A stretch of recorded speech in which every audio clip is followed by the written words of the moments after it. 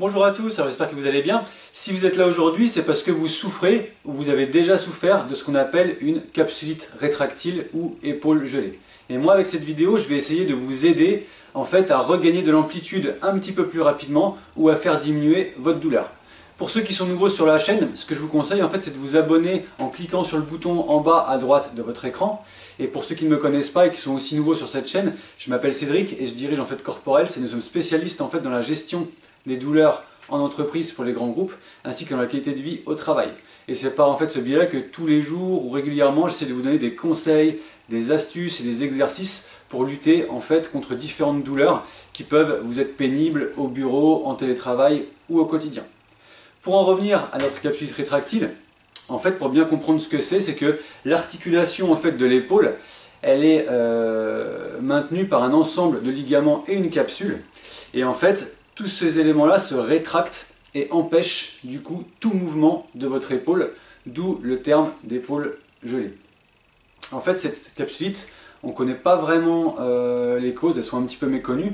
En fait, on pense qu'il peut s'agir de causes psychosomatiques, ça veut dire après un choc émotionnel ou un choc psychologique. Ça peut venir d'une période de stress un petit peu intense. Ça peut venir aussi, si vous voulez, de chocs physique directement lorsque vous avez pris un coup sur l'épaule. Ça peut venir aussi après une opération, notamment de la cage thoracique ou lors d'opérations au niveau du sein avec curetage de ganglions. Et ça peut venir aussi de façon complètement qu'on appelle idiopathique, ça veut dire fortuite, on ne sait pas pourquoi, vous pouvez avoir cette pathologie.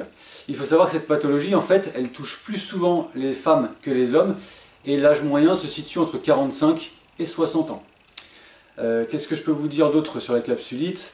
C'est une maladie en fait, si vous voulez, qui évolue en plusieurs phases. Ça veut dire qu'il y a une première phase qui est assez douloureuse, ça veut dire que la douleur elle augmente progressivement jusqu'à devenir très intense et quotidienne et peut même vous réveiller la nuit.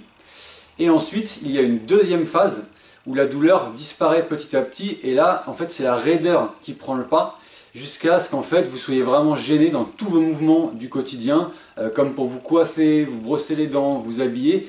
Tous ces mouvements-là en fait deviennent très pénibles. Donc nous, ce qu'on va faire aujourd'hui, c'est que je vais vous présenter quelques petits exercices qui pourront vraiment beaucoup vous aider et vous être utiles pour lutter contre cette pathologie.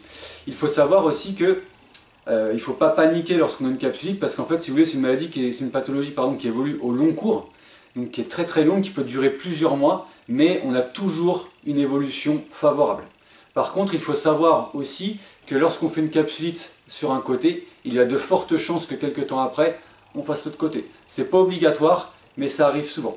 Voilà, je pense que je vous ai un petit peu tout expliqué, en tout cas le principal sur cette pathologie. Donc on se retrouve dans 2 petites minutes pour les exercices. A tout de suite. Comme promis, on se retrouve pour l'exercice dont je vous ai parlé à l'instant. On va en fait en montrer 3. Donc le premier exercice, il va vous servir, si vous voulez, à gagner en amplitude d'épaule lorsque vous l'élevez vers l'avant, comme ceci. Dans une capsulite rétractile ou épaule gelée, comme on l'appelle, pratiquement tous les paramètres ou tous les paramètres d'épaule sont très limités. Donc nous, dans un premier temps, on va essayer de gagner celui-ci. Donc ça, c'est très simple. On n'aura absolument pas besoin de matériel pour faire l'exercice. Il est très facilement réalisable. C'est-à-dire qu'en fait, en imaginant que c'est mon épaule droite qui est victime de la capsulite, avec ma main gauche, je vais attraper mon poignet droit. Et en fait, si vous voulez, à l'aide de ma main gauche, je vais lever mon épaule le plus haut possible. Donc ça veut dire que vous qui êtes atteint de capsulite, si jamais votre maximum d'amplitude c'est là, vous maintenez la position à ce niveau-là. Si c'est ici, vous maintenez à ce niveau-là. Si c'est là, vous maintenez à ce niveau-là. C'est-à-dire qu'en fait, vous faites vraiment en fonction de vos possibilités. On va essayer de respecter la règle de non-douleur. Vous ne forcez pas trop si ça fait trop mal. Donc une fois que vous avez atteint en fait votre maximum d'amplitude, vous maintenez la position 5 à 10 secondes, suivant la douleur que vous ressentez et suivant vos possibilités. Ensuite, une fois que vous avez fait ça, vous relâchez, vous reposez un petit peu et vous reprenez. Vous faites plusieurs séries. Et si jamais, en fait, sur les séries, au fur et à mesure, vous vous rendez compte que vous arrivez à gagner un petit peu en amplitude, n'hésitez surtout pas à le faire. Voilà pour le premier exercice.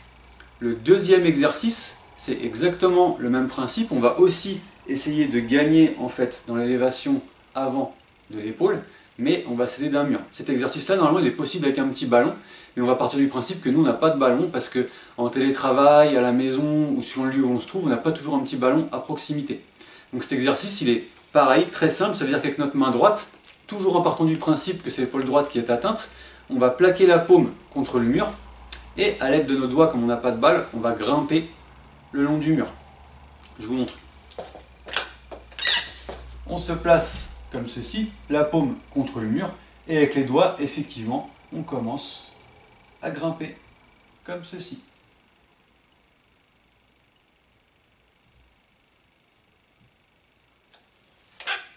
Alors malheureusement, vous qui êtes atteinte de capsulite rétractile, vous ne ferez jamais cet exercice comme je viens de le faire à l'instant. Je vous l'ai montré de façon grossière pour que vous puissiez voir le principe et le but final de l'exercice. Malheureusement, vous ne gagnerez que très peu d'amplitude et ça sera très progressif et très long. Donc n'hésitez pas, ne perdez pas courage en voyant la vidéo. C'est juste que vous, en fait, vous allez partir de votre amplitude à vous et ensuite vous allez gagner vraiment progressivement. Et comme l'exercice d'avant, lorsque vous avez gagné le maximum d'amplitude, vous maintenez la position pendant 5 à 10 secondes, suivant en fait vos possibilités et la douleur, et vous recommencez plusieurs séries comme ceci. Et vous allez voir qu'au fur et à mesure, non seulement la douleur va diminuer, mais l'amplitude va aussi augmenter. Le troisième exercice que je vais vous proposer, c'est un exercice en fait qui va vous aider à gagner en fait dans l'élévation de l'épaule sur le côté. Ça, c'est un des très gros paramètres qui est très important, dont on se sert souvent dans la vie de tous les jours, qui est limité à cause de la capsulite rétractile.